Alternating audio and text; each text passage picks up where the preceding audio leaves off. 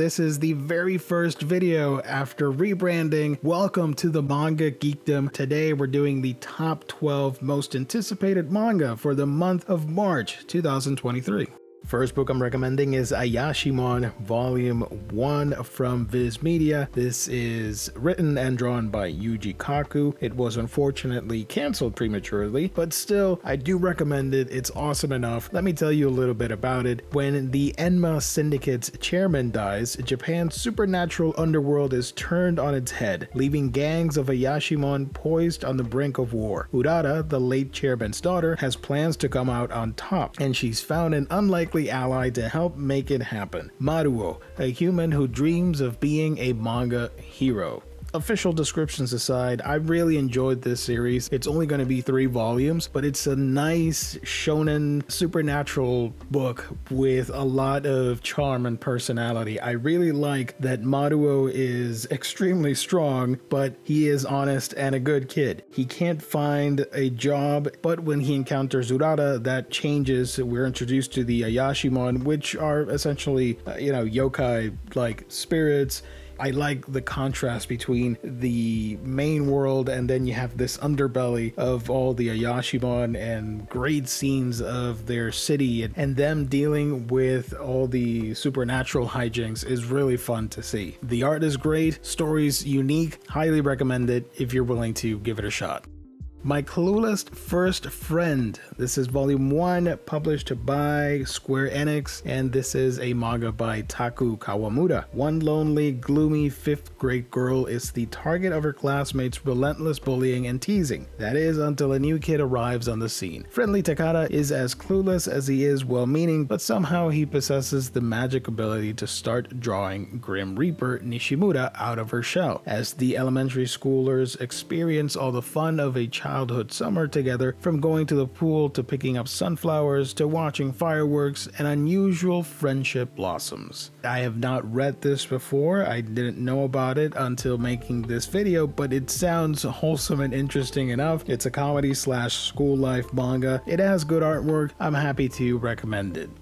Now, it's not a volume 1, but I'm recommending Dinosaur Sanctuary. Here is volume 2, finally out. This was one of my favorite reads of last year. Highly recommend this series from Itaru Kinoshita. Essentially, what would happen if dinosaurs were still alive and we capture and modify these creatures to suit our needs and place them in zoos across the globe and all that stuff. It's a sci-fi meets slice of life series. You have this girl that her dream is to work at one of these zoos. She gets the opportunity and you have sort of that day-to-day experience of working with the animals, in this case the dinosaurs. This is a super wholesome, nice series. I love the art and attention to detail to getting the facts straight about dinosaurs and presenting them in the most realistic way possible. Super recommended. Even though it's a volume 2, you can still get volume 1 and then jump on board with volume 2 here. And I forgot to mention, this is published by 7 Seas Entertainment.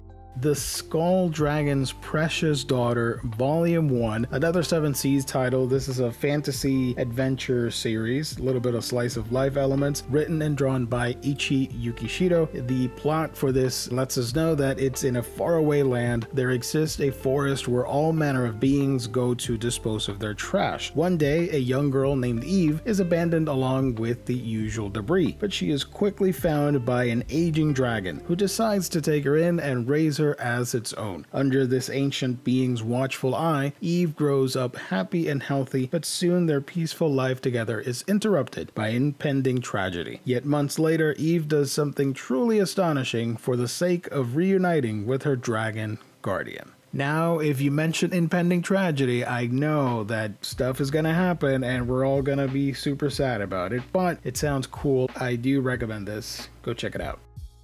Insomniac's After School. This one is published by Viz Media. This is a comedy / drama, a little bit of school life, slice of life action, written and drawn by Makoto Ojiro. This one has been highly anticipated, and it also has an upcoming anime adaptation. So in my channel, I always say, if there's an anime adaptation, go with that. And if you like it, come back and get the original source material. So in the case for this book, we follow 2 sleepless teenagers that find kinship as they escape to their school's astronomy observatory. Unable to sleep at night, Ganta Nakami is cranky in class and unpopular with his classmates. Nakami discovers that the observatory, once used by the defunct astronomy club, may be the perfect place for a nap. But he's not alone. Nakami and his new friend Isaki Magari find comfort in each other while coping with insomnia. In a fun plot twist, no one goes near the astronomy tower because there are rumors about the fate of the last club members. Nakami and his classmates decide it's their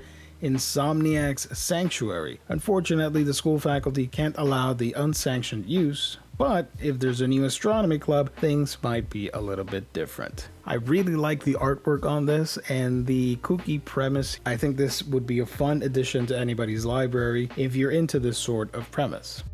Call the Name of the Night, Volume 1 from Yen Press, a fantasy romance series by Tama Mitsuboshi. Deep in the forest, a curious pair resides. A young girl, Mita, whose affliction leads her to call forth darkness whenever she's in distress, and her physician, Rei, determined to seek a cure. Each day, she works to remember the light and bring back the person she used to be. But a sudden visit from Rei's friend, who harbors an interest in Mita's illness, may be the end of their peaceful days.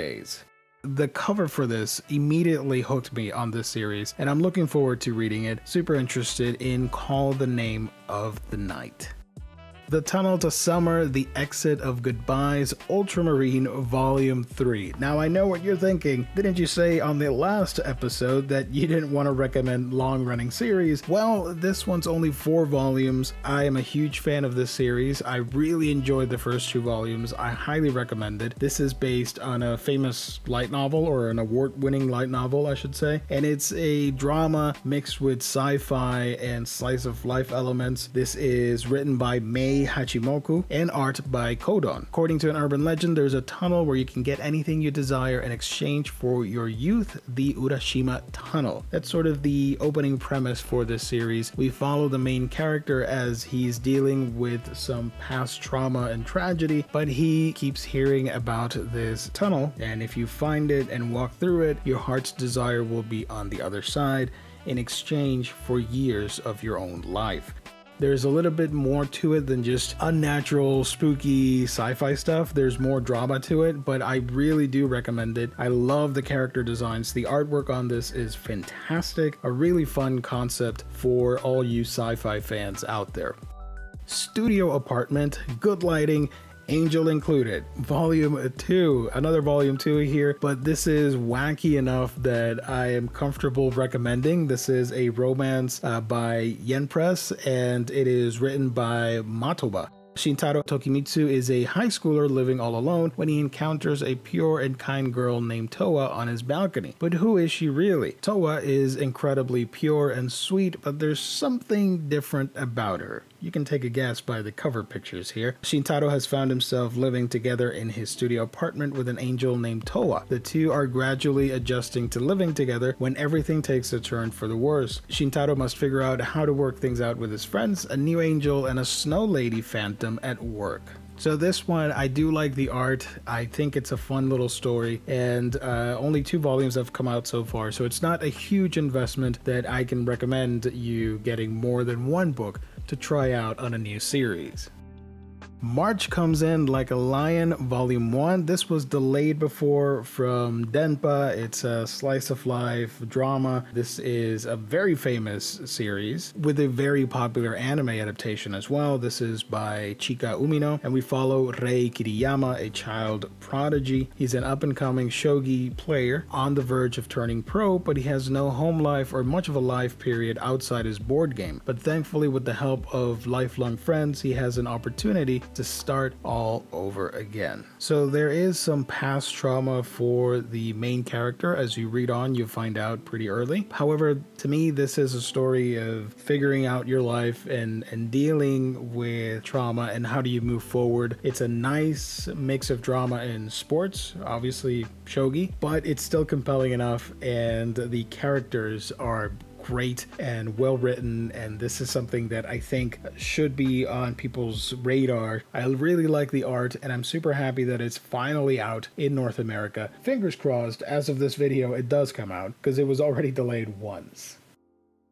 Tombs by Junji Ito, story collection hardcover from Viz Media. Pretty excited to check these out. I am a fan of Junji Ito like many, and I'm going for a complete set. So yes, of course I will be picking this up, and I think you should do as well. I don't necessarily know which stories are going to be in this, but we're nearly done collecting the short stories. I think they've done a really good job of making these hardcovers accessible for everyone. This is the first release of 3 this year for Junji Ito, so I'm excited about that. Fresh nightmares brought to you by the master of horror Junji Ito. Box of Light Volume 2, story and art by Seiko Erisawa. This is being published by 7 Seas Entertainment. Volume 1 was one of my favorite manga from last year that I got. Really enjoyed that. Made a video on it if you want to check it out. I'll leave a link at the end of the video. This is a story about a convenience store that lingers at the boundary between life and death. Its faint glow in the darkness draws in unsuspecting souls, pushing them closer to the final purchase they'll ever make. Yet for the quirky employees who work there, it's a job much like any other, if undeniably more strange. So last year when I first heard of Box of Light, it didn't have on its first solicit the Volume 1 part, so I was really surprised when I saw the actual physical thing, and was surprised that, yeah, Volume 1, so we're getting more stories, and I'm really excited about it. This was a really fun read. Like I mentioned in the description, it is a convenience store in the borderline of life and death. You go into the backstories of these individuals, and if they make it or not, if they leave back to their regular lives, or if they pass on to the afterlife. It's a fun, quirky series, very episodic in nature. The art in this book is very indie. The writing has a very nostalgic, wholesome feel, while also giving you the spooks, or the creeps, if you will. But nonetheless, wholeheartedly recommend Box of Light Volume 2.